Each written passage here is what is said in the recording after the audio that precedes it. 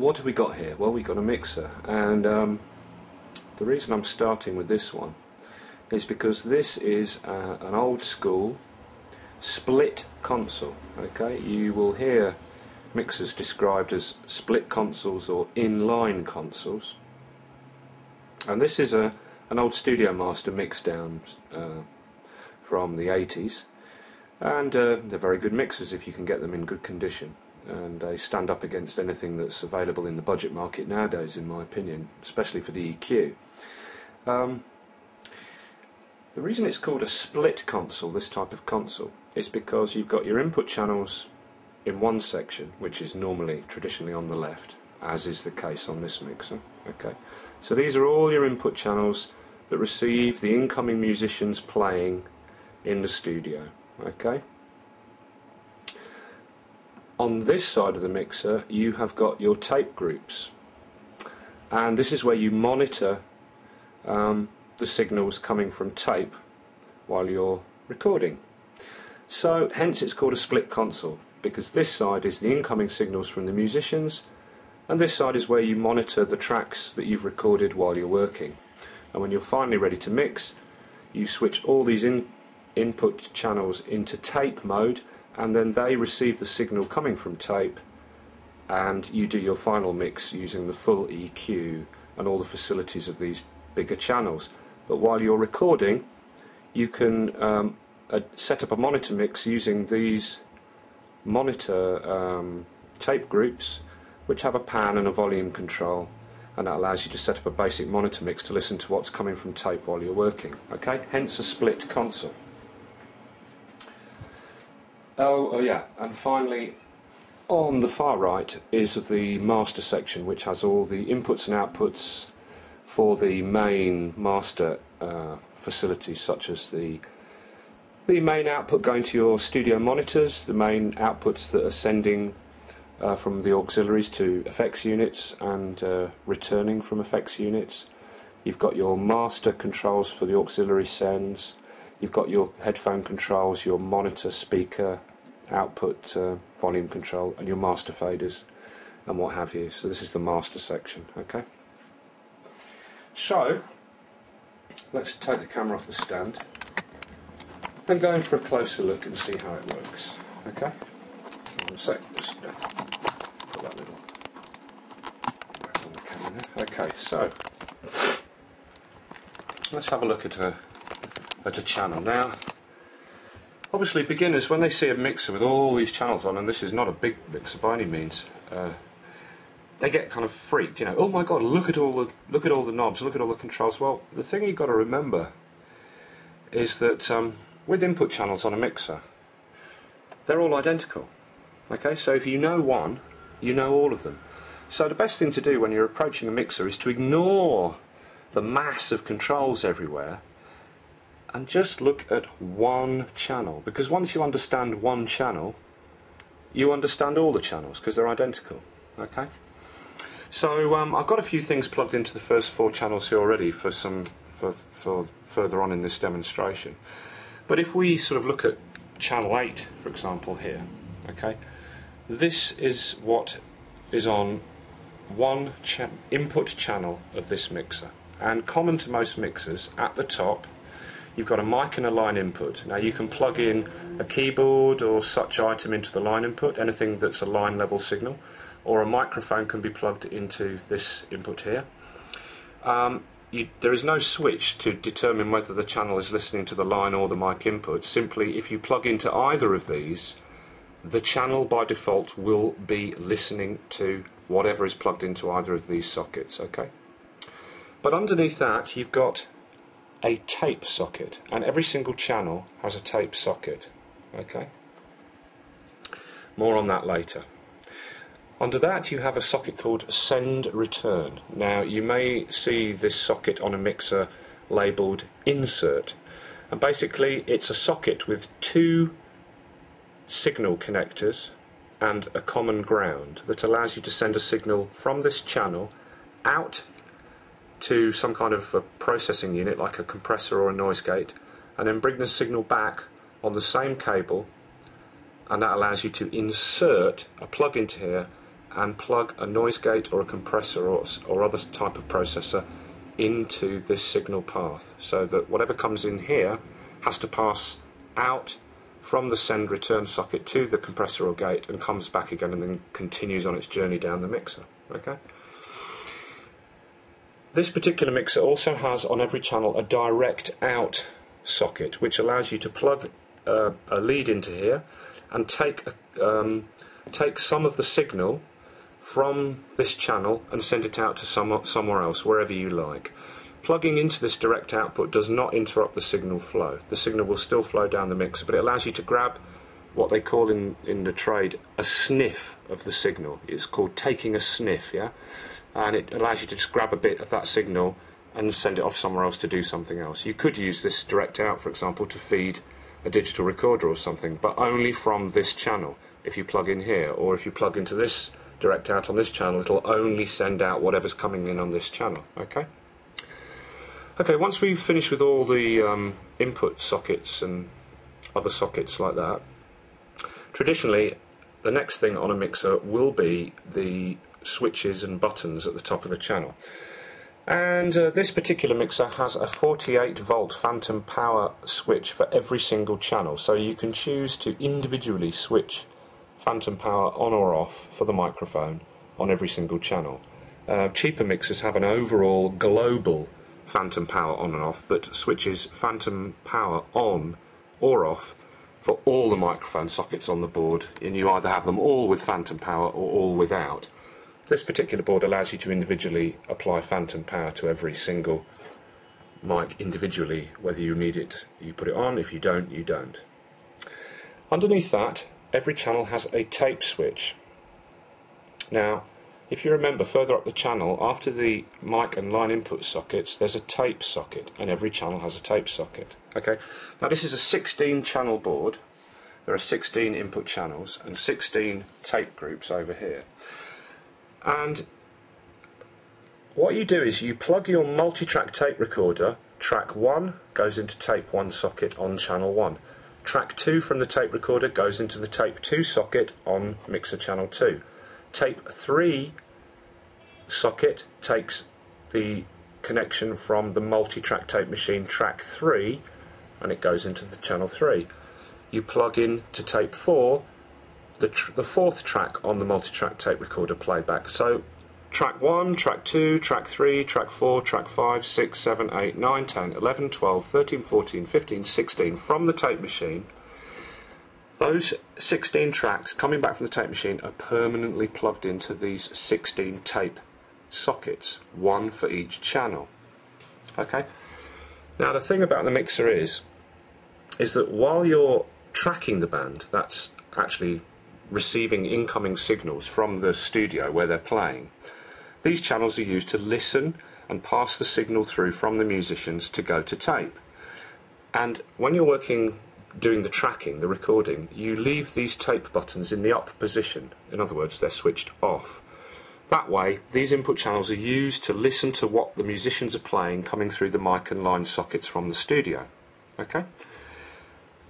But when you finish doing your recording and you're ready to mix, you press in all these tape buttons, and then each channel is listening to its corresponding playback from the multi-track tape machine. So if you press in tape switch on channel 1 on the mixer when you're ready to mix, this channel will then be listening to the playback from the tape machine track 1. If you press in tape button here on channel 2 on the mixer, when you're remixing, when you're ready to do your final mix, this channel is then listening to the playback from tape track 2 and tape track 3 on channel 3 and tape track 4 on channel 4, etc. So it's quite clever because it allows you to keep your multi-track tape machine outputs permanently plugged in without having to unplug them and move them around to these 16 sockets, one for every channel of the mixer. While you're doing the recording, you keep the buttons switched out so that you're listening to the musicians, and when you're ready to mix, you press the buttons in, and then the tape returns from the multi-track flow down these channels, and you can do your full mix using the full EQ and everything. But what happens in the meantime when you're monitoring what's coming back from tape while the band is playing? Okay, and that's where this split console, the second half, comes in, these tape groups, okay, and there are 16 of them. And you'll see them here. Monitor 1, 2, 3, 4, 5, 6, 7, 8. And then above it, 9, 10, 11, 12, up to 16. Okay. So, to analyse how the signal flow works in that respect, first of all, we should finish off going down the channel. After the tape button, okay, this particular mixer has a pad switch. You'll find this on some mixers. That simply reduces the input by a pad of 20 dB. It reduces the input signal by 20 dB. And you would press that in if you had a very hot, very loud, very high signal coming in that was overloading the input. Yeah. Then, at the top, after the buttons, you have your gain control. And you can think of this as an input volume. Okay. Below that, you have your EQ. High frequency, there's a sweep mid, and there's a sweep bass on this particular Studiomaster, which is why they've got such a sweet sound, because you can tune the bass and the mid-range. Okay. There's an EQ cut on this particular mixer, which allows you to just drop the EQ out completely, but you won't find that on budget mixers. Below that, you've got your auxiliaries for sending some of the signal out to reverb and delay units and things like that. There are some switches inside the auxiliary, and you've got these 5 auxiliaries, and you might find, like on other mixers, there's a switch here and there. This is to do with switching the auxiliary into post or pre mode, which means that if it's switched into up in post mode, it means that this auxiliary here is sending out a signal, and if you raise or lower the fader on that channel, it raises or lowers the amount of signal going out of the auxiliary as well. In other words, if you drop the overall level of this channel, it drops the level going out of the auxiliary as well. But if you press it into pre, it doesn't matter whether you turn this channel completely down, the same amount of signal will keep being sent out of this auxiliary. Okay. So you've got some auxiliaries here, and then you've got your pan control, okay, left or right. And below that, you've got a clipping indicator, which is a little lamp that lights up if you're overloading the input amplifier gain control up here. If you're overloading the input of the channel, this little light will light up saying that the channel is clipping. So that gives you a little visual indicator if you're overloading the channel. It also functions as a solo on light. Okay, if I press the solo button, it lights up to tell me that channel is soloed.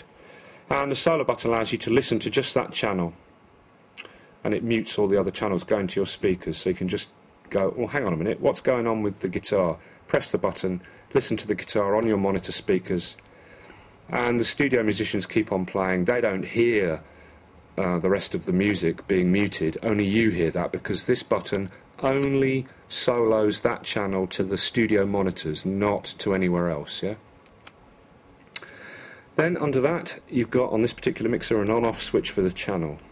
It's always a good idea to choose a mixer with an on-off switch, especially if you're into doing live dubs or anything like that, because you can switch things in and out, you know, which is good. And this one also has an indicator light, which is kind of handy. Now below that, you've got these routing buttons. The main left-right, pressing that in brings the signal coming down this channel into the main left-right mix on your monitors. Okay. And then below that, you've got these buttons 1 and 2, 3 and 4, 5 and 6, 7 and 8. And these buttons allow you to route this channel to the tape groups over here. Okay, if you press in button 1 and 2, you're routing this channel to tape group 1 and 2. Okay, if you depress button 3 and 4, yeah, you're sending this channel over here to tape group 3 and 4. Yeah, if you depress button 5 and 6, you're sending this channel across here to group 5 and 6. and if you depress 7 and 8, you're sending this channel across here to 7 and 8. And also it works so that it doubles up, so that these buttons 1 and 2, 3 and 4, 5 and 6 and 7 and 8 also send the signal to 9 and 10, 11 and 12, 13 and 14 and 15 and 16 on the tape machine. And basically the signal, you choose which of the tape groups you're sending to for the channel. It sends the signal through some internal cabling to the required pair of tape groups, yeah, and then that gets sent out from these sockets up here, tape outputs, to the tape recorder, and there are 16 outputs, yeah. So I think the best thing to do to show how it works is I've got a drum machine wired in on the first 4 line inputs up here. That's this one, this one, this one and this one, like the line inputs, yeah. And I've got the drum machine set up so it's sending a kick drum into channel 1, a snare into channel 2, a hi-hat into channel 3 and a tom pattern into channel 4. And I've got 4 outputs coming from the first 4 tape outputs. They're going across on a loom over to Logic. Actually they're going into an EMU 1820M just here, yeah, and that's going through into Logic. I'll just zoom in. I've got 4 channels put into record mode, and then 4 playback channels coming out of Logic, out of the EMU, yeah, and going back to the mixer. So obviously with a 16-track recorder you'd have 16 tracks and 16 inputs over there, and you'd have 16 cables coming back from the tape going into these 16 sockets, 16 tape sockets, 1 for each mixer channel. And you'd also have 16 tape outputs going from these 16 sockets to your 16 inputs on the tape recorder, okay? But just to show you how it works, this will be fine. So if I start the drum machine, okay, now let's go over to channel 1. So the signal is coming in to the line input here.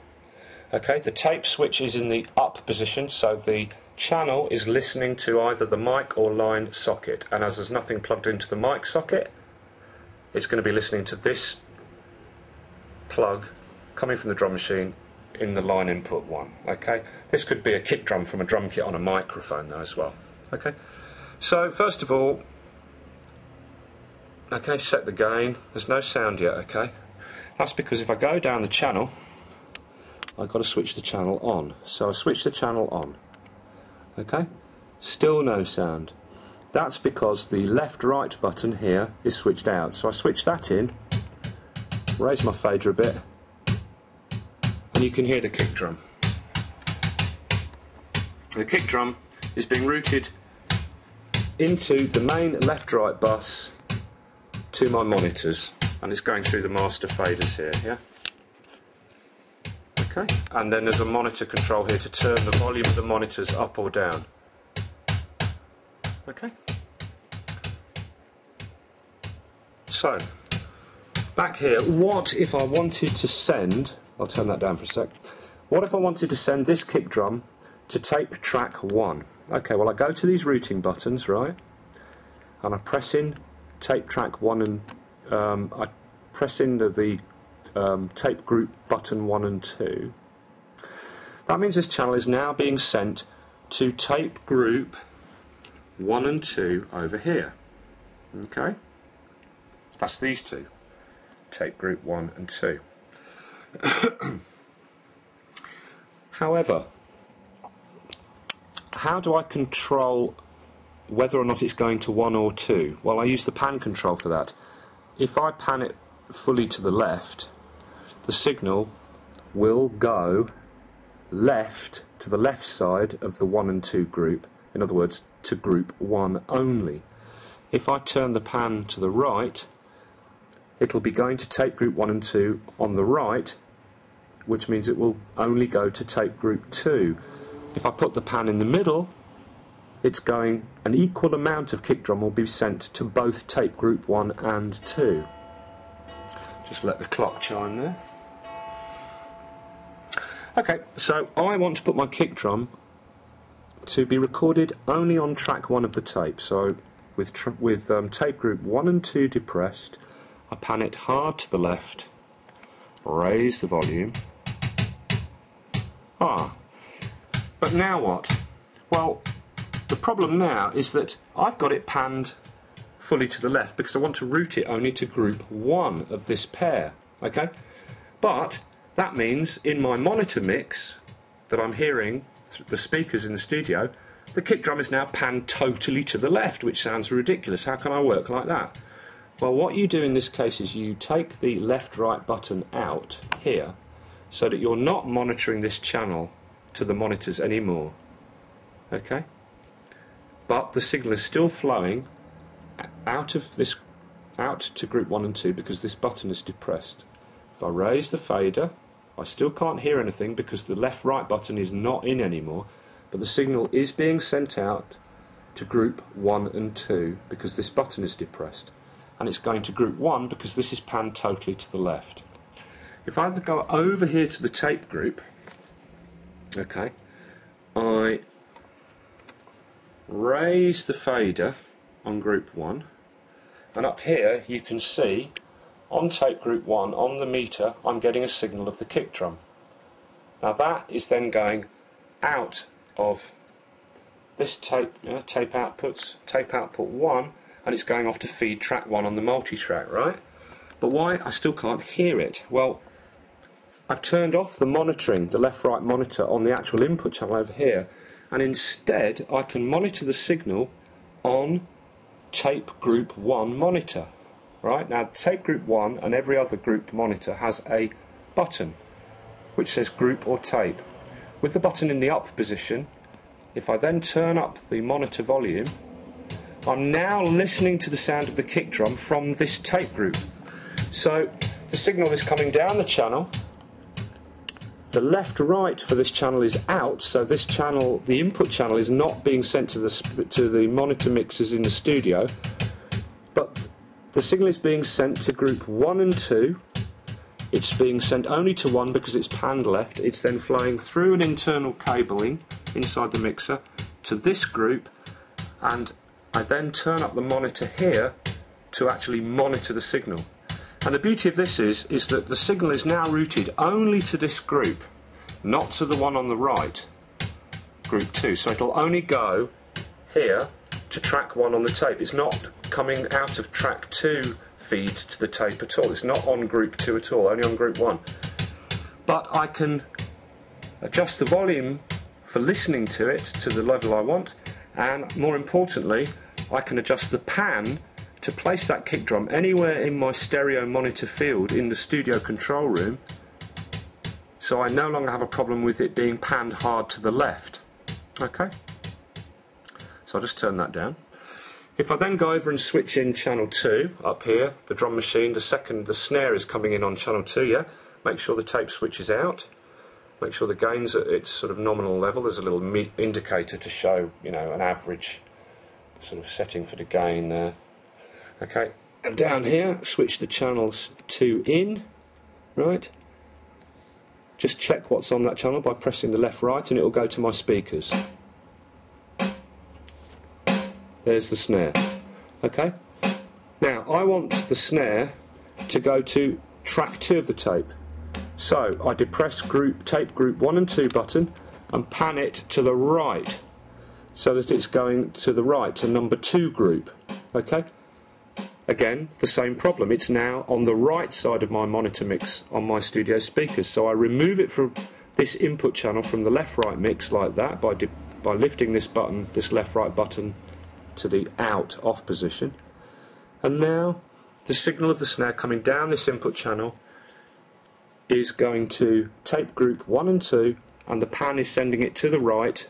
In other words, it's only going to go to group 2. And if I go across here to group 2 and raise the fader and look up here, there's I'll just turn the volume up here on the fader for that channel, right? And over here on the meter for tape group 2, you can see the snare. Okay, so I'll just turn up a bit louder, to get a decent level. There's my level, right? I'm getting a decent level. It's just going up into the red, but not right to the top. Okay, back down here, I look at monitor 2 for this second tape group. There's the group tape button. It's in the up group position, which means I'm listening to the signal flowing out of that group. I turn up my volume, there's my snare. And I can pan the snare anywhere in the mix that I like. Okay, bring up the kick again. Now, there's another advantage to this, which is that if I turn the snare and the kick both down, they're no longer in my monitor mix at all. But check it out up here. The signal going to tape has remained unchanged. Yeah? Because that is being controlled by these faders here. Okay? And also by the faders on the actual input channels where the signal is coming in. But as long as I leave this, once I've got the sound I want for the snare and the kick, and I set the level here and here, so I'm getting a good signal to my tape on track 1 and track 2, the kick drum and the snare going to track 1 and track 2 respectively, I can then adjust my monitoring for the kick drum and the snare and set them to whatever I like, and it will not affect the volume going to tape. So that remains constant and true. Okay, and that's how this group monitoring works. It's quite clever, huh? So let's bring in the third channel over here, which is a hi-hat. There it is with the left-right. Okay, I'll take the left-right out. Now, we've already got the kick drum going to group 1 left, which is tape group 1. The snare is going to group 2, is going to tape group 1 and 2, but it's panned to the right, so it's going to group 2.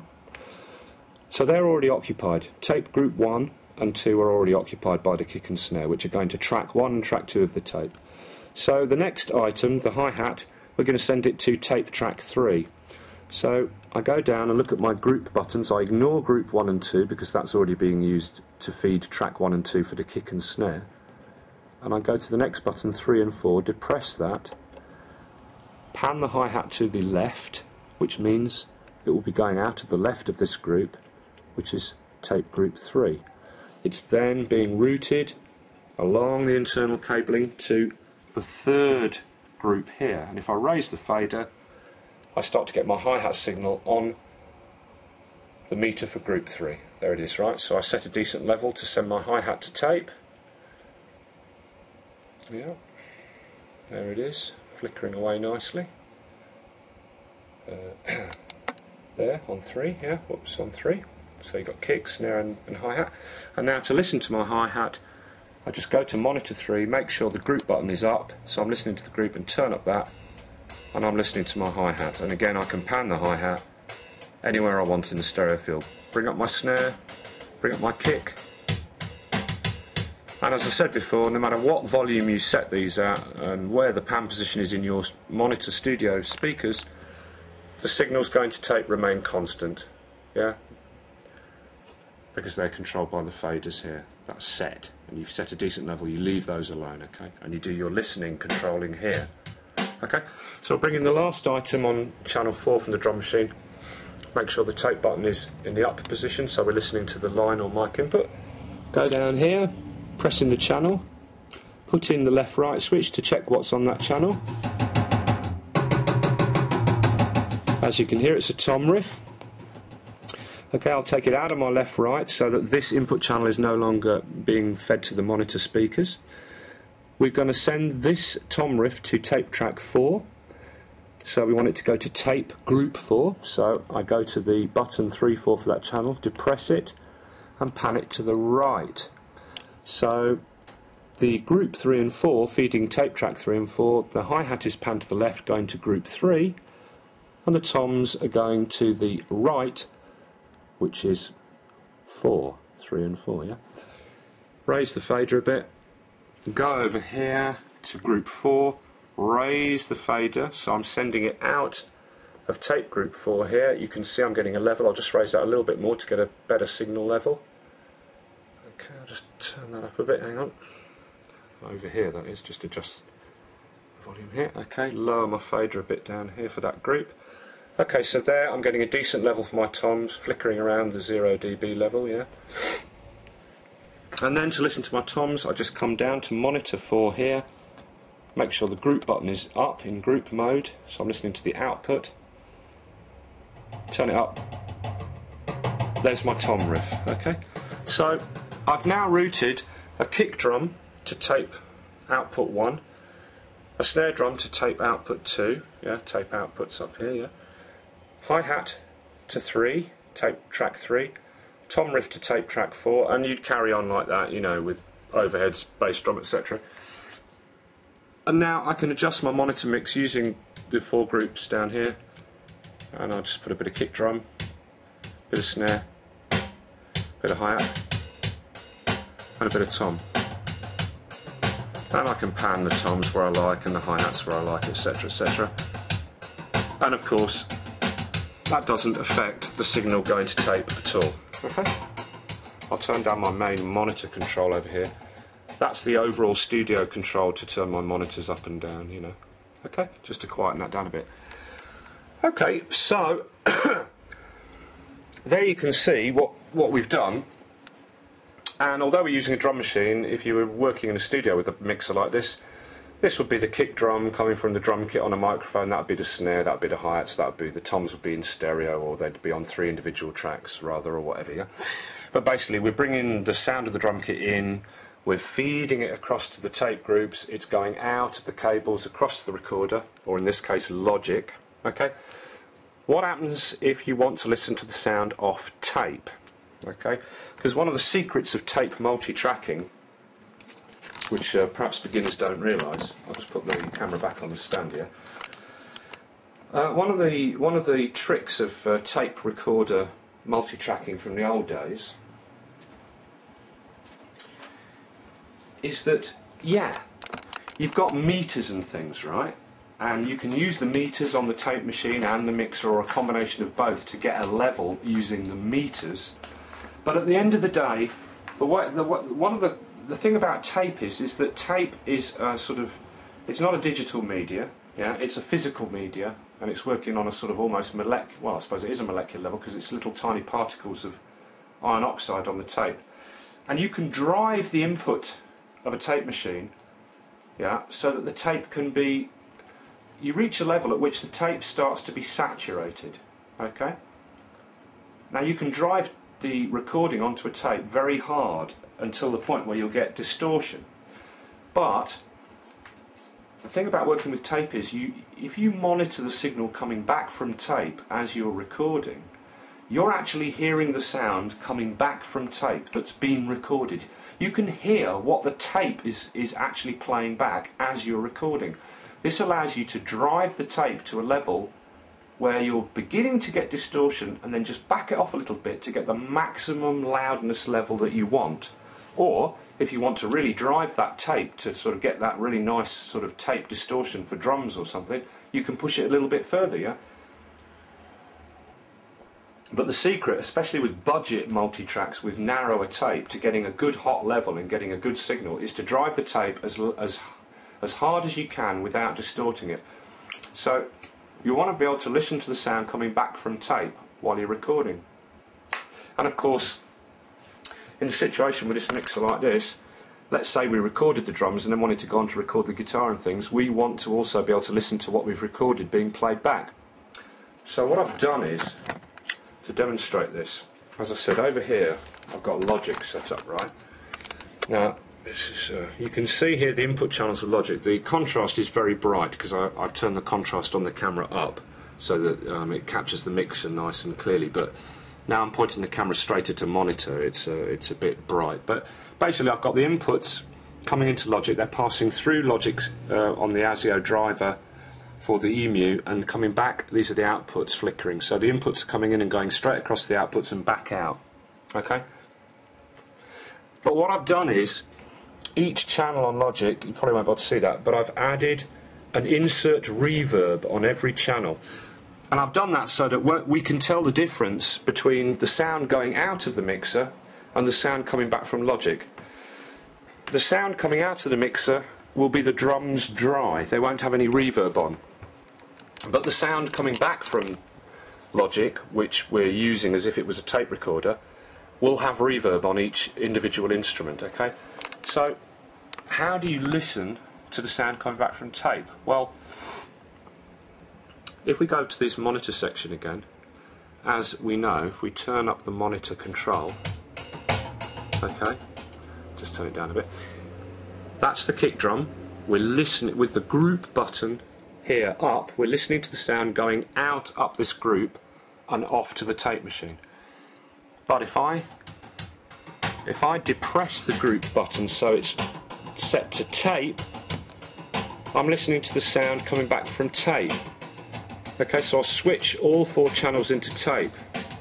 Now this, if you look up here, this is not affecting the signal going out to the multitrack from the faders. Okay, that remains constant as before. But by switching this into tape, okay, we're not listening anymore to the signal coming from these channels and then up out of the group track, channels and out to the multitrack. We're listening to these tape inputs along the top, one for each input channel. But they're being routed internally through the mixer over to these monitor controls here. As soon as I press in the tape button for a monitor, I'm listening to these tape returns coming in over here. And that's how this split console works. While you're recording, you want these channels to be carrying the signal from the musicians playing in the studio. So the tape buttons are left in the up position so that these channels are not listening to these tape sockets up here. They're listening to the mic and line sockets, okay? You monitor the channels over here, and you also monitor the tape returns over here. So, for example, if I just turn everything down, that's the kick drum.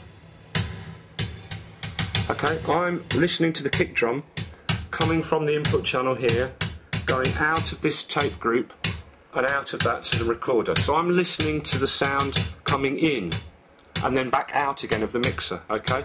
If I switch in the group button, I'm then listening to this connected socket coming from tape track 1 on the recorder over here. It's being routed internally to this monitor. So it remains, so this is output 1 to the tape and also return 1 from the tape if I just press the group tape button in and out, yeah? So if I press it in, turn up the monitor control, you can now hear the kick drum has got reverb. Likewise the snare, if I press in the tape button, I'm listening now to the sound of the snare coming back through tape 2 socket here, okay, and that will have reverb on it because I've put reverb on the channel on Logic, yeah? If I turn the group tape button to group, switch it out so I'm listening to the sound coming up through this from the mixer channel and going out to the tape, it won't have any reverb on. Switch the group in, so I'm listening to tape, and now we're listening to the sound coming back from Logic, and you can tell the difference because one does and one doesn't have it does. The outgoing signal doesn't have reverb, and the one coming back from Logic does. Yeah? So that's how these group buttons work. They allow you to monitor the signal going out as you're recording, but also by pressing these group buttons in, it allows you to listen to the signal being played back from tape. And again, you can adjust your mix and your pan, and it doesn't in any way affect the signals going out to the tape. They remain fixed and constant, okay? Okay, so that's how the split console works. When you have finally finished all your recording and you're ready to mix properly, because remember, these are just monitors. They give you the ability to adjust the volume and the pan position, and it's a basic monitoring to do what it says, just to monitor while you're working, yeah? And if you're recording a kick drum, you'll generally set the EQ to get the EQ for the kick drum sounding as you want it going to tape, and you might want to tweak the EQ later when you're mixing or something like that. But at the time you're monitoring, you don't really need EQ on the monitor controls, you've got them on the inputs, okay? But when you're ready to do your final mix, then you want to get access to greater facilities to tweak the sounds and EQ the sounds and get the whole mix sounding really good. Or you might want to do a really creative mix where you're applying really sort of extreme EQs or things like that. And also, of course, when you're mixing properly, and doing your final mix, you need access to your auxiliaries so you can send some of the signal for each instrument out to a reverb or a delay and add effects. Again, these monitor channels, well, they have an auxiliary to feed the musicians so that they can hear what's going on and things like that. But they don't have like all the auxiliaries. They've just got a couple, yeah, which you can use to add a monitoring effect or something, yeah. So if I stop the drum machine as if the musicians had stopped playing, okay, and go over to Logic, and I've got some drums which I recorded earlier in Logic. Again, this probably won't show up, but if I hit play, we'll then be listening to the sound recorded as if it was on a multi-track being played back. Hey up, the cat's trying to get in on the act. Okay, so the machine is now playing back as if it had 4 tracks recorded and it was playing back. I'll turn up my monitor control here. Now I can still monitor them over here and get my monitor mix by depressing the group tape button so it's set to tape. So these 4 recorded tracks can now be listened to in playback mode in basic monitoring and adjust the pan and the volume, while I continue to record other things using the other channels on the mixer that haven't yet been recorded to a tape track, okay? But when I'm finally ready to do my final mix, okay, I'll take these group buttons out, okay? Now I'm ready to do my final mix, and you would have, you know, all your 16 outputs from the tape machine plugged into here. So now we're ready to do the final mix. We're not going to listen to what's coming back from the tape using these monitors anymore. Okay, we're going to go over here and press the tapes. Oh, hang on, getting a bit of feedback there. We're going to just take these out. We're going to go along and we're going to put the channels, the input channels, into tape mode using the tape button. That now means that every individual channel will be listening to its tape socket. Channel 1 will be listening to tape return 1, channel 2 will be listening to tape return 2, channel 3 will be listening to tape return 3 and 4 and 5, etc. That now means I can mix the whole thing using the full channel facilities, the EQs and all the auxiliaries and everything. And I'll just lower these faders a bit down here on the first 4 channels, and now I can bring in these left-right switches so that each channel coming back from tape is into the monitor mix, and set the pan where I want them, like that, and then I can start to do my proper mix. I'll take these routing buttons out now. You don't have to, but you don't need them in anymore. So I can raise my kick drum on channel 1, coming back from the tape. I can adjust the EQ.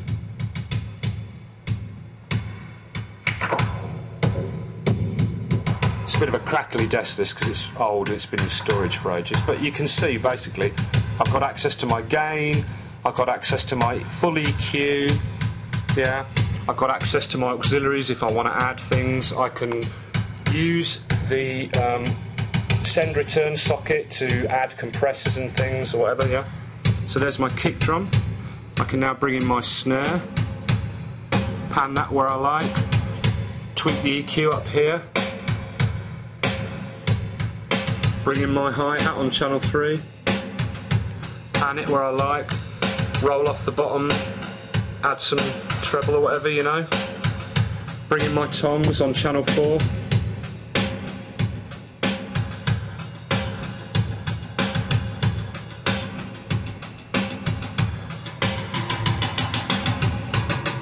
I think that channel's a bit dodgy, but you know, there you go.